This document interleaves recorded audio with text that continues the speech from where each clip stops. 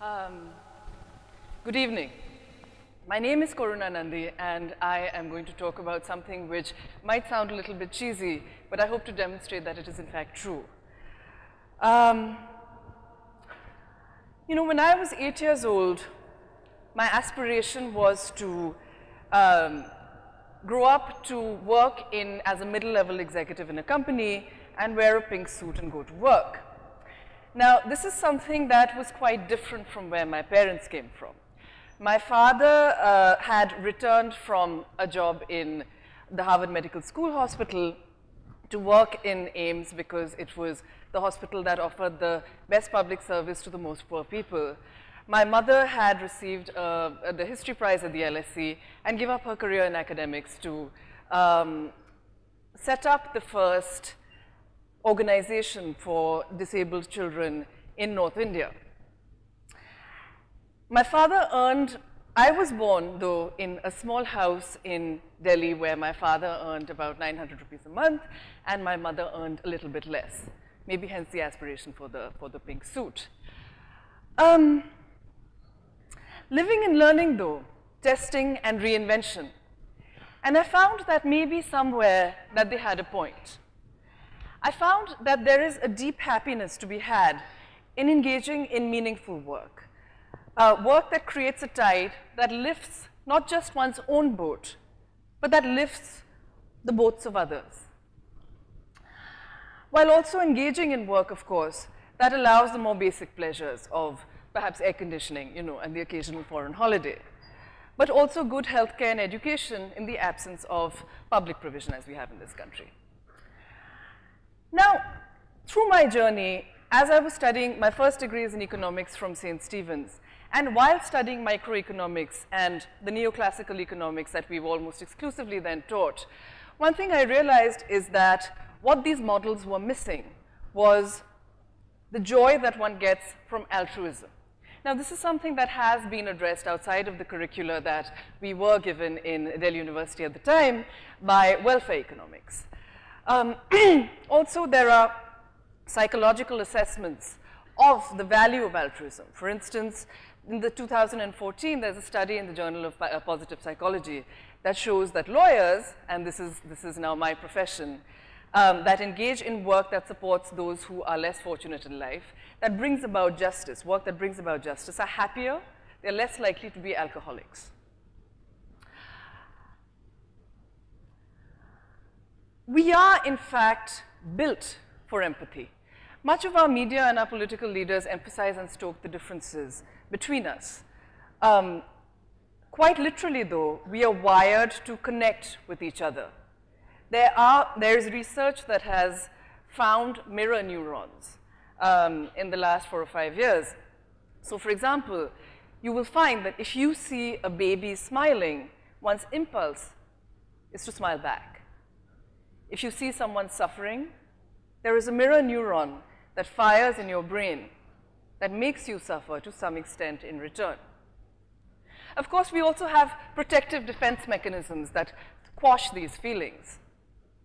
But absent those, our natural impulse is to be empathetic. We are also, in fact, made up of the same atoms, all of us. We're made up of the same basic material. Ideas and memes, we also know that are positive, have a greater tendency to go viral than negative ideas. Now, if you've been on Twitter, if you've been on the internet, you know, you may think that because of the trolling, because of the negativity that we see around, that this is not the case. But in fact, if you look at the issue systematically, you find that there are two things that cause an idea or meme to go viral. One is if it arouses strong emotion, and two, if it is positive. Now, this is us as an individual level. Where have we come as a people? As a people, we have traveled fairly well together so far, in fact. The arc of history is long, but it has, in fact, bent towards the greater good. Poverty has reduced dramatically. Many more people are living under democratic regimes than ever before. Deaths in war and international conflict has reduced. There is an increase in literacy the world over. more women in parliament globally, and there's more internet access than ever before. So yes, we are more connected than ever before, but of course we know that the global picture is not all rosy. There are challenges that we face that are moving fast. Climate change, for instance. NASA measured that February 2016 had a dramatic and ongoing surge in the planet's temperature that is in fact unprecedented. We worry about religious supremacy with ISIS globally, and even in our country, there are concerns about Hindu supremacy, there are concerns about male supremacy, there are concerns about caste supremacy. And women die of violence, whether it's domestic or outside. Even by the end of this speech, a number of women globally will have died. So yes, we are more connected than ever before. But what does this mean? That we have the power to shape our world in a way that is unprecedented. A major basis for that, I think, is making sure that A, people have the tools to make this difference, and B, that people also have the ability to speak truth to power. Because if we only have one idea that dominates the discourse, then not only do we lose out on power being equally distributed, but we lose out on a wealth of ideas and a wealth of inspiration and a wealth of contribution that the world, the country, this audience can bring to the table. This time last year, some of us were arguing for a free internet before the Supreme Court. The legal position then was that Section 66A of the Internet Technology Act of 2000 required that the police arrest anyone who said something online that was at the least lowest threshold, annoying or inconvenient. So what was annoying or inconvenient was not in fact defined anywhere. So the local constable in any part of the country could in fact decide whether the speech was sufficiently annoying or inconvenient to allow him and require him, in fact, to arrest you. Now, as we know, the arrests under that provision were somewhat arbitrary. There was a young woman called Shaheen Dhada who said about Bal Thackeray that Bombay shut down out of fear and not out of respect on her Facebook page, and only one person liked it, her school friend Renu Srinivasan. Both the girls were arrested, even though some goons had come and broken down her uncle's hospital. The goons at the initial stages were not arrested. The girls were in fact arrested. So this is the problem with the law. Another problem was that intermediaries, whether it's Facebook or Twitter and intermediaries, let us remember, was very, very loosely defined. So if you have an individual web page and there are people posting comments on it, then you, a Blogspot page for instance, or a WordPress page, then you too could be seen as an intermediary. And intermediaries would lose their safe harbor, their protection from liability, their protection as a neutral platform, if they failed to take down content that was at a pretty low, blasphemous, not defined anywhere, and at otherwise low standards. So intermediaries were in fact incentivized to take down all sorts of content. The other problem was that website blocking was being undertaken by the government secretly, because rules had been made, no reasons were being given for why a website was blocked. We saw therefore in the beginning of last year that GitHub was blocked, people's businesses were shut down, people were creating collaborative businesses across the world, those were shut down. Vimeo was shut down, filmmakers were no longer able to access or display their work. This was all done in an extremely arbitrary manner. About 32 websites were shut down and nobody knew why. Fortunately, the Supreme Court found fit to find in our favor and laid down what is one of the most important judgments in free speech. After approximately 50 years, a criminal provision of free speech was struck down for the first time.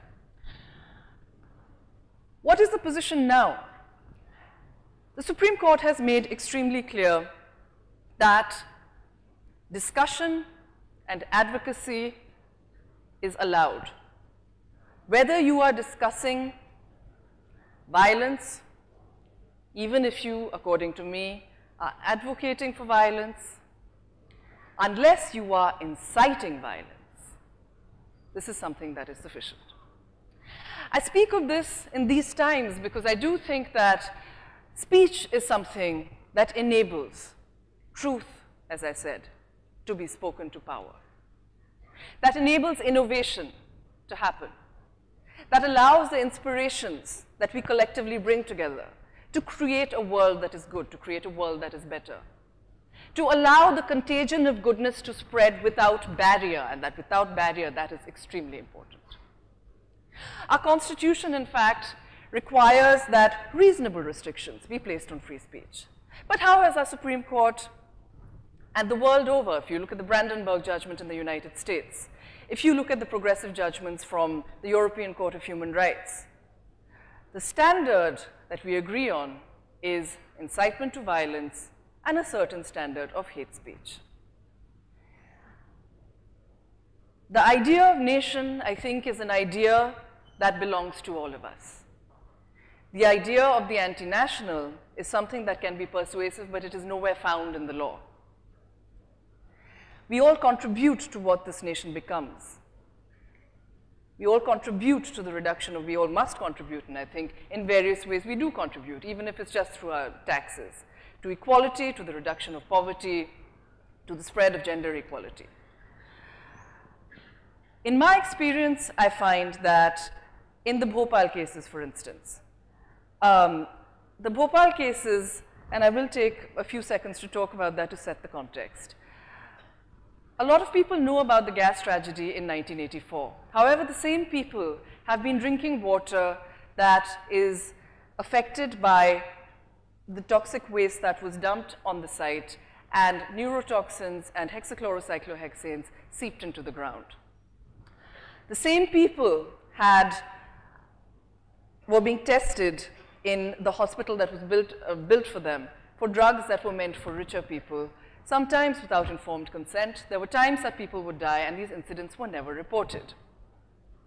Free speech here was extremely important, because here, to bring these issues to light, to bring the issues of some of the poorest, most disadvantaged people in the world, in the face of corporate and government, and I'm not just talking about the Indian government, I'm also talking about the government of the United States, nexus, and various parties, mind you. In the face of this, it is a free media, the ability to speak freely, that is extremely important and to some extent made a change.